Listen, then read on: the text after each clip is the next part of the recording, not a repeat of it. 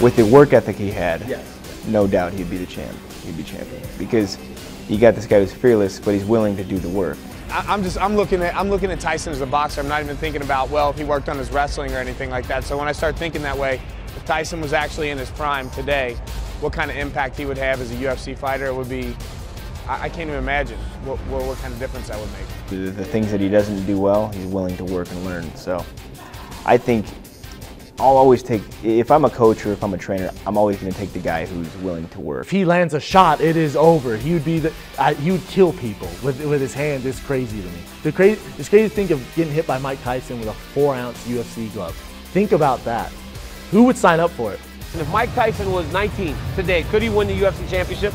Remember, I view Mike Tyson today as Mike Tyson when he was 19 years old. I met Mike Tyson for the first time and I freaked out. So to me, Mike Tyson can fly.